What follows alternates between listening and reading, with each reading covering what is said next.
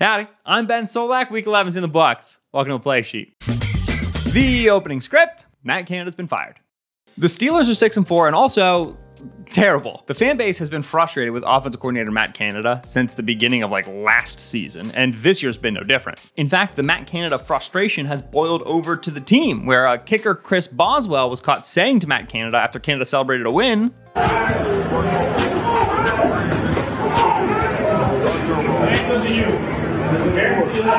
and then this past Sunday, when the Steelers lost to the Browns, scoring only 10 points on offense, running back Najee Harris had some pretty pointed comments about the state of the team relative to their record.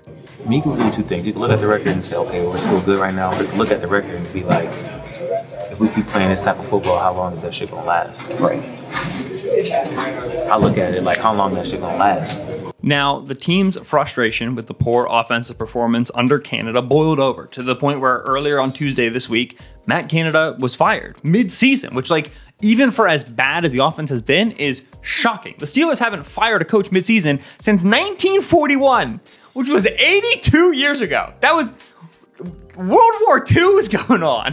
The fact that the Steelers fired a coach mid-season when they never, ever, ever do this is a really important point because it emphasizes that it's not just about the offensive performance, not just about the fact that the offense wasn't working that well, but critically, it's about the fact that the locker room is being lost. Players like Najee Harris are getting openly and clearly frustrated, vocally frustrated with the state of the offense. The cohesiveness of the locker room is why Canada had to leave mid-season. Now, we can't go to play action to look at private team meetings and locker room conversations and all that internal frustration in Pittsburgh. We can go to play action to look at the Steelers offense on film, what Canada was trying to do, why it wasn't working, and what needs to change for the Steelers moving forward. So let's go to play action. All right, so Canada's entire offensive philosophy is around pre-snap motions and shifts. And anybody who's watched a lot of football knows this is a good thing, right? Broadcasts highlight it all the time. It's a man zone indicator for quarterbacks, and the Shanahan offense, the Mike McDaniel offense, they run it at tons of motion. It's got to be good, right? Well, it's good when utilized. It's good when intentionally deployed to achieve something. With Canada, it's just kind of spammed. And when it's spammed, it doesn't end up helping at all. Okay, so here's a 1st and 10 run. Steelers come out, they got a 3-receiver set over to the side of the formation, right? So they have 3 receivers over here. Pickett gets under center, and then he kills the call, right? He cans the call. So they have 2 calls in the huddle, and we're getting to the second call. Yeah, under center, we're going to send now Allen Robinson in motion, right? We always come with this jet motion. This is a ton of plays for Canada. What the Steelers are running is basically, they're going to run power, right? So you're going to get a double team here on the 3-tech, work up to the linebacker. Tight end's going to be here on this defensive end. Ideally, this defensive end's out here, right? You block him here, and then this is the alleyway that you hit. But that's not the case. The defensive end is reduced. He's inside. So tight end's going to take the defensive end here, push him this way, double team working to this linebacker. And then Isaac Seumalo is our puller, and he's going to come here for this corner, right? And we like this look. This is a good look for single back power. But because we have this jet motion, we're now bringing this additional player, right? So what ends up happening is Robinson adds into the blocking scheme on power. Imagine if there were a fullback right here in front of Najee Harris. You would go double team this linebacker, and you would block here, and then the fullback would lead, and Isaac Seumalo would pull, and this now would be your alley, right? You would run behind these 2 pullers. Well, we don't have a fullback. We have single back here, but we're going to bring Allen Robinson in motion, and we're going to add him to the blocking scheme as the fullback, right? When you run this, right, he now becomes a point of attack blocker, which you've now got to a play where Allen Robinson in jet motion is your primary point of attack blocker on a run. That's just bad process. You don't want to end up there. It's not good to end up there. So this is where we end up. So when we run this, we go, okay, Darnell Washington into the reduced defensive end. Here's our double team. But the problem is Jeremiah Owusu-Koramoah. Nobody can get up. This double team can't get up to the linebacker here because this reduced end just crashes down on this. Here comes the safety running with the motion. Here's the corner on the outside. And so the Browns they have 3 second-level defenders for 2 blockers, and one of those blockers is a wide receiver. One of those blockers is Allen Robinson. And so this gets met in the hole, right? This is not a successful, well-blocked run blocking play. Najee does a good job escaping JOK, and then he's big, and he rumbles for a little bit, and it's a 5-yard gain. But that process right there, that run, I don't think is good process. That's part one. So now later in the game, guess where we are? We're under center on 2nd and 10. We have a 3-receiver set over here, and then we're in single back Najee Harris. Here's the tight end. Guess what Kenny Pickett's going to do at line of scrimmage? He's going to kill the call, get to the second call. Guess who's going to come in jet motion? Allen Robinson. It's the same play, right? And so Canada does this a lot. Canada will run the same play multiple times in a game. And that's fine. Other coordinators do that. They're usually more successful with the plays that they spam than the Steelers are, but okay, so you're spamming a play. This time, because the end is outside, right, we're going to get this kick out here from Darnell Washington. Here's our double team, right, working up to Jeremiah Owusu-Koramoah. We're going to pull Isaac Seumalo, and Allen Robinson's going to be another lead blocker at the point of attack, right? He's going to bring this player with him in jet motion, and he's going to be our first guy through the hole on power. So, all right, snap the football. Well, double team loses again, right? I mean, the Browns know this is coming. And because double team loses again, we have Jeremiah Owusu-Koramoah just running free into the gap, right? And so we can fail. He can hit on Isaac Seumalo, and now it's the corner with a free look at Najee Harris. Now, in general, we say if you can get your back one-on-one with a corner in the running game, you'll like that matchup. That's generally good process because the back's going to beat the corner. However, this corner starts the play inside about 4 yards off the ball, right? It's not like you're getting to him way outside on the boundary. It's not like you're getting to him where he's in cloud support. He's coming from depth. He's already in the box. Like, he's already looking for this particular run. He's not at all threatened by Allen Robinson here working to the flat. More on that later. And so Denzel Ward just stays in the hole. Jeremiah Owusu-Koramoah slows Najee Harris down. This is messy. And then you get off the block from Darnell Washington here, and it's a 2-yard gain. So we come back to the same play, and we're still working with Allen Robinson as the point of attack blocker. Jeremiah Owusu-Koramoah is not losing to this double team. This look is not working for us. So why do you call that run twice, back to back, when it's not even like design-wise a great run, in my opinion? Well, it's because you want to get to a play action play, right? It's because you want to get to a play action look off of that run and presumably generate a chunk gain, right? That's what play action is for. Fake the defense out, run play action, get a big gain in the passing game, especially when your drop back game isn't working. So we go jet motion with Allen Robinson, right? What we're trying to sell. So we're trying to sell the idea of, okay, here comes Isaac Seumalo with the pole, and we're going to block with the tight end here, and then he's going to head up and block, and then we're going to go power. That's the idea we're trying to sell. What do they actually do? Snap the football, and Robinson keeps moving on jet motion and runs to the flat, right? Now, in the previous runs, what we saw this corner, Greg Newsome, low, right? He was the player, Denzel Ward, I circled him last time, that corner who was forced to tackle one-on-one with Harris, but he was in the box. He was already present, right? He was previously here. And what we want to do is we want him to think this block's coming so that he steps down, he's worried about this, and then bang, we beat him to the flat quick, we throw this ball, we turn up the field. That's what we want. Pre-snap, when they send Robinson, look what doesn't happen. The motion man doesn't come with him. Right? Robinson's coming. The motion man's not coming. So this is not man coverage for the defensive call. This is zone coverage. And so right now at this point, Pickett should understand I'm not going to get the same look here that I got on the previous two plays that I wanted to have. And so when Robinson runs this to the flat, Newsome is not at all, not remotely fearful of a block here. He is not moving inside. He's not moving down the field. He is not in any way, shape, or form out leveraged on this route. So you put your back to him, play action fake, but right here, like this is a open throw, but Newsome is in position to immediately make a tackle here. You did not get the look that you wanted to throw this. That's number one.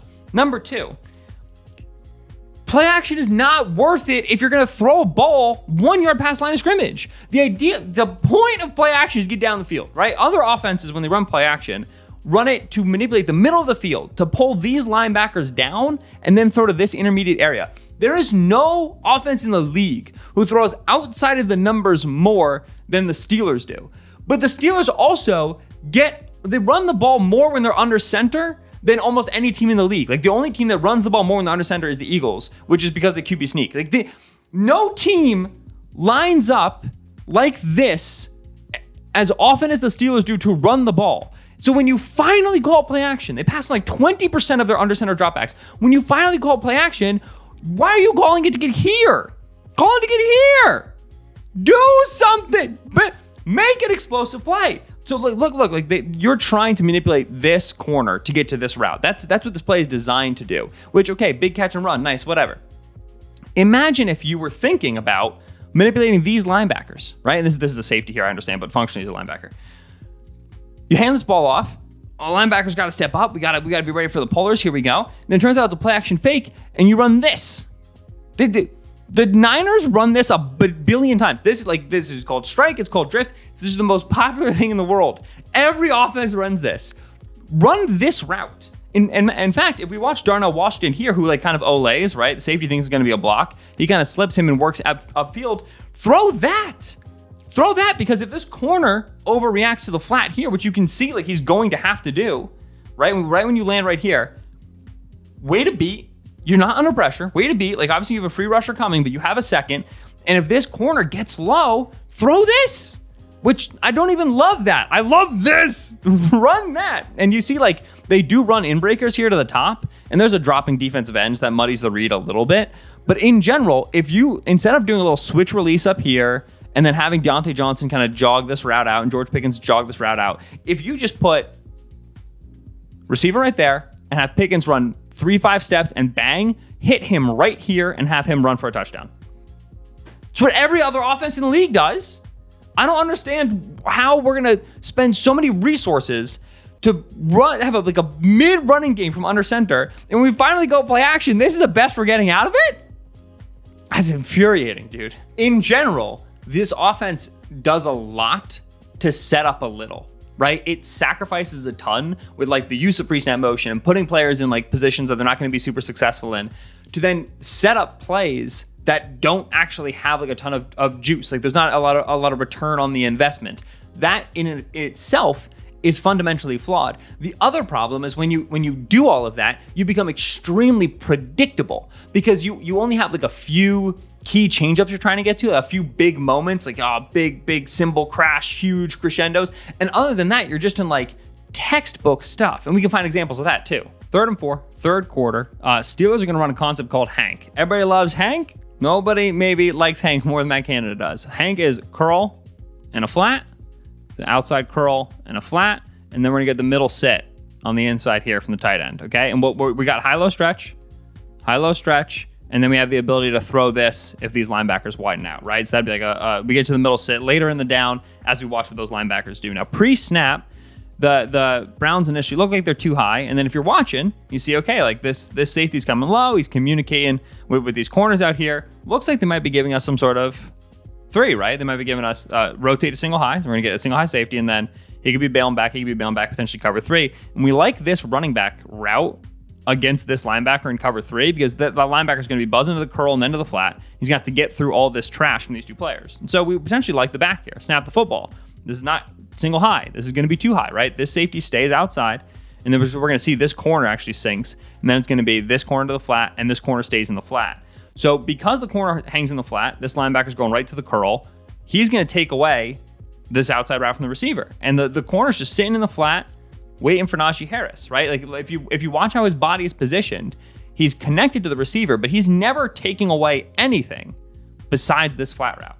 So the Browns said, if you're going to run Hank all the time, we're just going to trap Hank to the back. Like if you're going to run Hank constantly and throw it to the back, because Pickett loves to throw to the back, we're going to leave this corner in the flat, and we're going to be ready for that throw.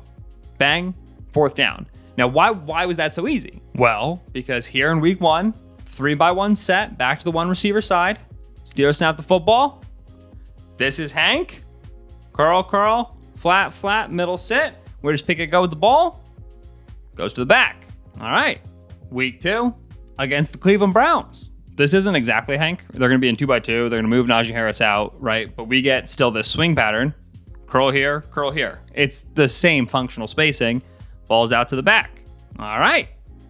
Week 4 against the Texans. Not Hank at all this time, but still 3-by-1. Back here to the single receiver side.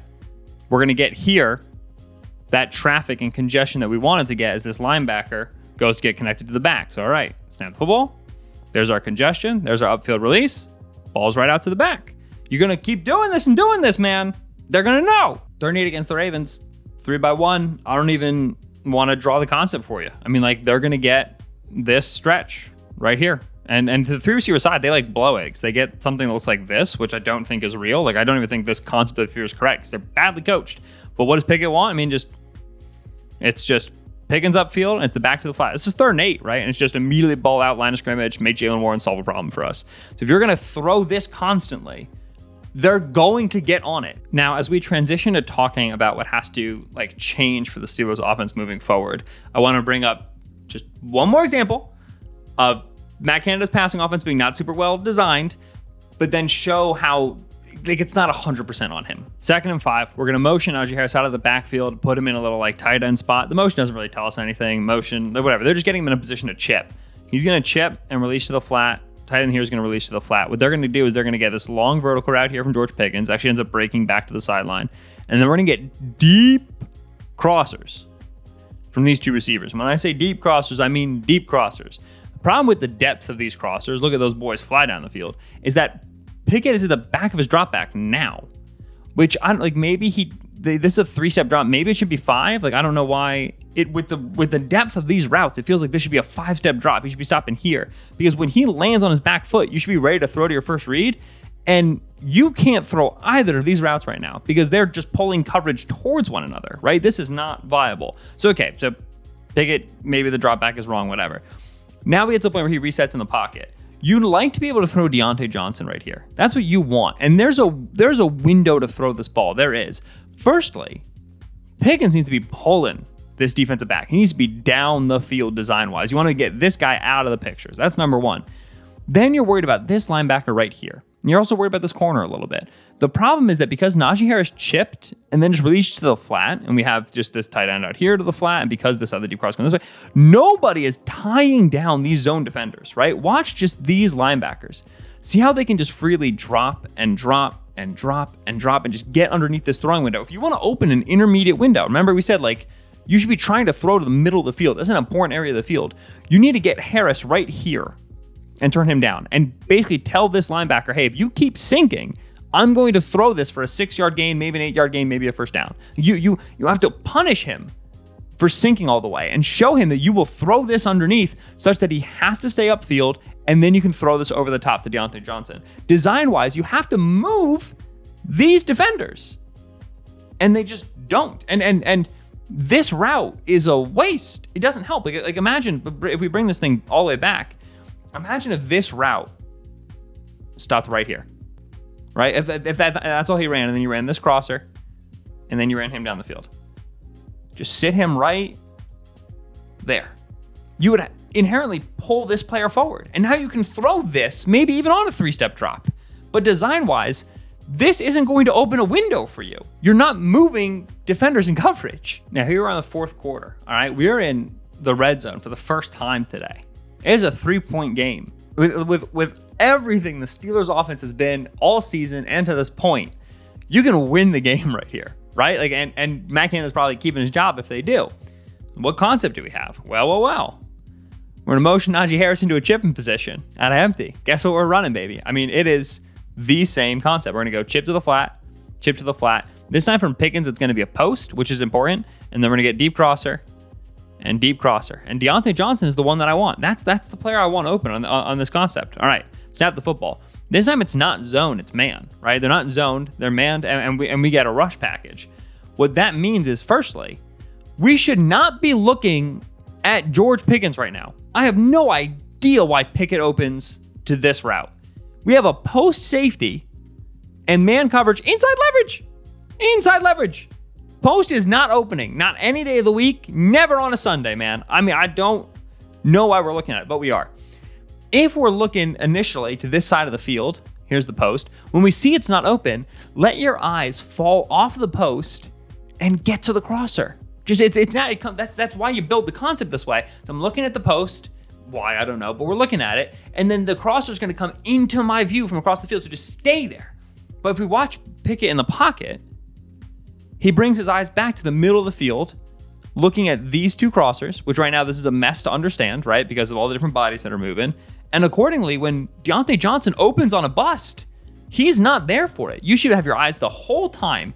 You should be, if you're looking at this, you should be then ready to throw Deontay Johnson into this window, and he just skips it.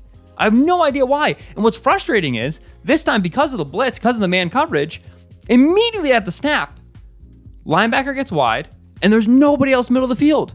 We should know right at the snap that this ball is going to Deontay Johnson. This ball is going to the crosser. It is the ideal crosser look. The first play, not a good crosser look because we're not moving the zone defenders. This is the crosser look. This is where you throw this. Why are we looking at the post? And how are we possibly not getting to this route, man? He's running away from man coverage. This should be, even if they don't bust, this should be a potential catch at the sticks. We should be inside the 10. And so, for everything that Canada is, design-wise and repeating the same plays and not understanding the intentionality of the motion and the play action, you still get to this point where you can actually win the game.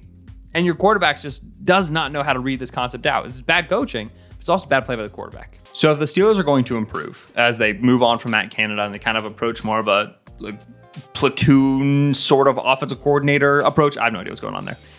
There's a lot of easy fixes. The miscommunications between Pickett and Deontay Johnson, which were all over the Browns film, that can be solved in 1 week. You just got to get the guys on the same page.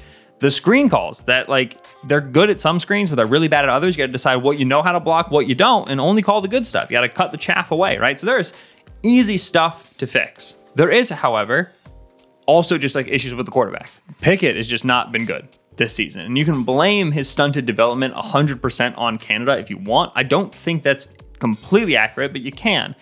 Just by removing the guy doesn't change the fact that the quarterback is here now. He's had this stunted development. He is this very uncertain, unsure passer who regularly makes the wrong reads and freaks out in the pocket. He doesn't have elite physical tools to cover for all of that.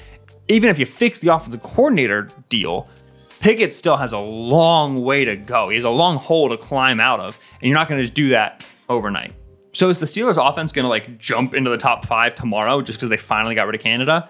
No. I think it's going to get better. I think it can get to league average because they have 2 above average wide receivers. They probably have 2 above average running backs. They have a decent tight end room and an average offensive line. They have enough talent in place to be an average offense. And right now, with the way their defense plays and the way they're coached, that should be enough to make the AFC playoffs.